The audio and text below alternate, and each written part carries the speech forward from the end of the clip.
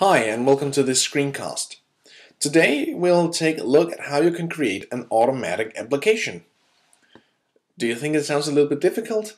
Well, don't go away. It's actually quite simple. We'll start with just what I have prepared for this demonstration.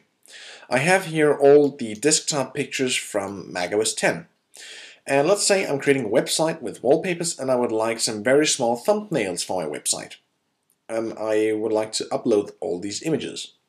So let's create an automatic application that can do that for me, because renaming and resizing all these images would take forever. There is 99 images in total here. I have counted them, my computer has, and I would like them all just exported into this folder called Web Photos. For this we'll need an application called Automator. You can find it in your Applications folder right there. And you can create lots of types here, but I'm going to focus on the workflow and the application part. The difference between them is a workflow is just where you're working in Automator and just changing what you need to do and just clicking run up here in the upper right corner, while an application is a specific application that you are creating. And I will create both a workflow and an application for this. A workflow can be saved as an application, and an application can be saved as a workflow. So it really doesn't matter which one you choose. I'm just going to choose workflow here. So we need to get these desktop pictures in here, and the easiest way to do it is just drag them from the desktop. But what if they're not on your desktop, the files that you need? Then we'll need, where did that come from? Away with you. We'll need to just choose them from the application. Files and folders over here in the left pane over here filters down all the actions here that we can choose from. Asked for Finder items will ask you every time you run this workflow or application which Finder items is it concerning. So if you're doing a lot of image scaling, this might be a good idea when you're creating an application. For this though, I'll just use this get specified Finder items. This way I just get to choose within the application what to do. And get specified Finder items, click add and choose the desktop pictures folder. This will just tell it to get all the files in the desktop pictures folder. But as you remember, it had subfolders. We want them, and they will be copied too, but the contents of them is what we want. We don't want the folders, because we'll sort this our own way. So we need the files out of those folders. So we need to get this one, get folder contents, and repeat for each subfolder found. That means if you're having a large image library with subfolders and subfolders and subfolders inside subfolders and whatever, this will just go in and get all those files. So now you have all the files in just one big pool. We need to get the folders sorted out because they will be copied too, so we'll have the images twice. So we need to get the folders sorted out. And we do that by using this, filter Finder items. And here we can choose what filter we want on, and of course we want the kind to be image. This will go in and find all the images in all of this. That's what we want to work with. All these files we would like to make a copy of. So I'll just type copy up here in the search field and double click the copy Finder items. And here we can choose where to copy them. Now in any of these actions, I probably should tell you, you can in any action tell it to ask you when you run it. And I'll do that on this copy Finder items. So I'll open up this options and show this action when the workflow runs. So that means when we get to the copy of these Finder items, it'll actually ask me where to copy them to. Now we have all the files copied. And of course we'll choose this Web Photos folder out here. The next thing we want to do with them is actually renaming them. So I'll just type rename up here in the search field, and here is the rename Finder items. Here we can choose a lot of stuff. And let's say I just want to make them sequential with a new name. I want to call them wallpaper. And then I would like to have numbers, and they start at 1 and they are 2 digits long. Because since there is 99 photos, there's no reason to have 3 digits. They can be separated by, let's say, a period perhaps. That's not Windows friendly. Let's say space. No, that's not web friendly. Let's take an underscore. Yeah, that's web friendly, and it looks fine too. We can also change to have the number before the name if we want to do that. I would like to do that in this one. And then if we wanted to, we could add a date to these two just by creating a new. Well, it seems I should have read what it said to me there. It reset it. No, it added one more. Sorry, I just got a little confused. Now we have two of these, so we can add date or time. So after the name of the item, we can say what date we created them, in what format, and here in Denmark we use day, month, year. And the separator will be a /. That's fine with me. And we want to have that after the name, and the separator will be the underscore again, so it's web friendly. And now we have all this renaming part done. Now it's time to scale the images. For that we'll need a little bit different actions than what the Finder can do. We need the Photos part. So I'll just click Photos over here and I'll filter it down to all things regarding photos. And here it is, Scale Images.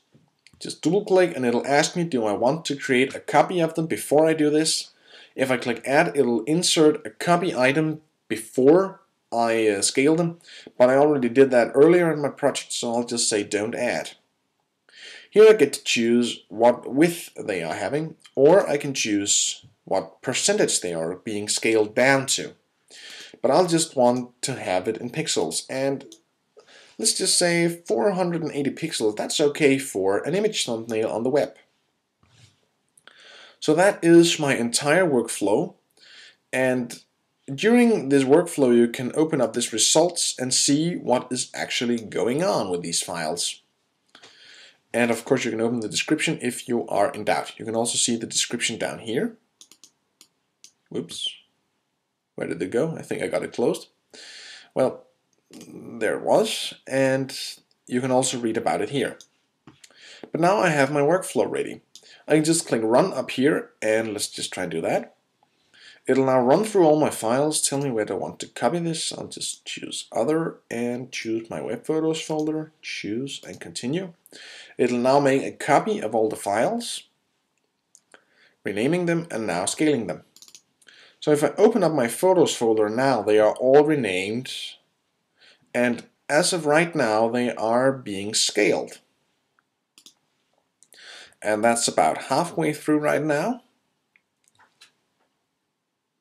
And we are almost done. It really doesn't take that long. I'm working on a MacBook Pro with 2.4 GHz processor. Now it's done, and we can just open up this results and we can see the results. And we can do that in a lot of different ways.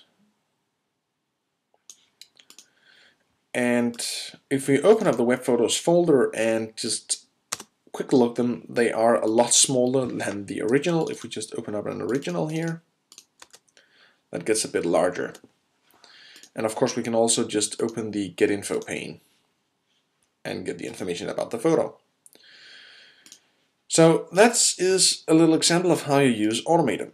But let's make this a little bit more friendly in terms of we want to do this every once in a while. So we'll go up to Files and Folders and drag this Ask in instead. And the filtering is okay. We want to filter the images that we choose. And before we just get ahead of ourselves here, ask for Finder items, we get to choose a prompt here. Let's say choose your images. And we want to allow files and folders in multiple selections, so we can choose multiple files and folders, and it'll start at the desktop. That's fine. It'll get all the folder's contents and all the folder items, only the images, and it'll copy them. And this is where it shows the action when it runs, and we'll just choose the desktop where it will start. Make the Finder here SQL. Let's ask this one to pop up when we run it so we can give it another name, and we'll just clear this namespace. The digits and everything is fine. Then we'll like to add date or time, that's fine, and scale the images. Now we have made a little bit more friendly version here. Let's go up and choose Save. And here we can save it as an application, and we'll just save it on the desktop. And we'll just call it image scale there. And just close this application. Now let's get rid of this web photos folder and drag image scale down to the dock. We can also throw it in a stack if we want to. So if you drag it down to my download stack, it also is in there. But let's try and run this application. It'll now, here, look at the title, choose your images, exactly what I wrote. Choose. Where do I need to copy them? Just pop this up, click Other, and create the folder that I need. Choose and continue. And it's just scaling all the images, I think. No, here it was. And let's type a name. Let's just call it desktop this time and click continue. And we can just see this this little wheel up here spinning, and we can just stop it if we want to, but let's just allow it to complete. I have my activity monitor open here, and we can see the processor is pretty much working pretty hard. Should be done in a moment. And there it was. When I open up my images folder, everything is like I wanted it to be.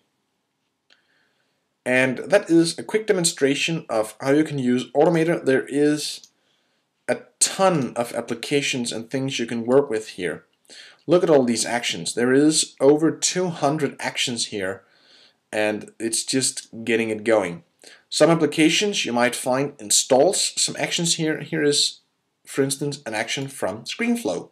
That's the application that I use for my screen recordings.